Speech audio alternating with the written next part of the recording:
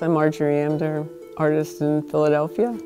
I create installations, large mixed media pieces.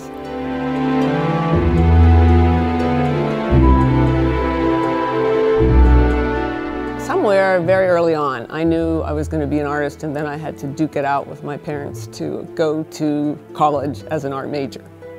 I was inspired by the feminist movement. So when I went to graduate school, the issue of becoming really familiar with feminist artists made a deep impact in that there was validation for making work that was quite different from my male counterparts.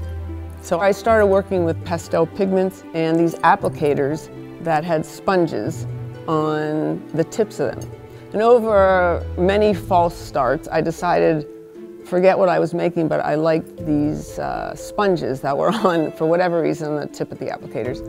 So I went up to the Google gods and I typed in sponge, and up popped cosmetic sponges. And it was like at that instant, I had just had this sense, or there was a hunch that there was something there because my work for so long had dealt with gender issues. So I ordered like a carton of cosmetic sponges, not knowing what I was going to do.